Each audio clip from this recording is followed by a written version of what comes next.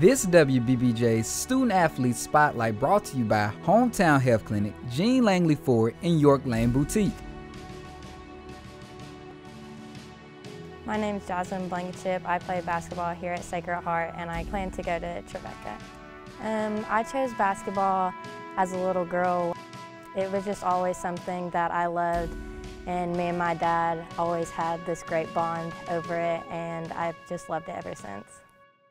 I plan on studying physical therapy. I plan to go get my doctorate in physical therapy and then travel with teams and be a trainer with them or work at a hospital and be a physical therapist. One of my favorite memories was going to a tournament over the summer with my team this year, and we played at Murray, and we spent the night at an Airbnb, and it was just the best tournament we had, and it was a lot of fun and made a lot of great memories. One of the things I've learned over the years of playing basketball is if you really want it, you have to work for it and you have to put in the time. You're not doing it right if you're not having fun. My parents always told me, always go out and have fun, whether you're winning or losing.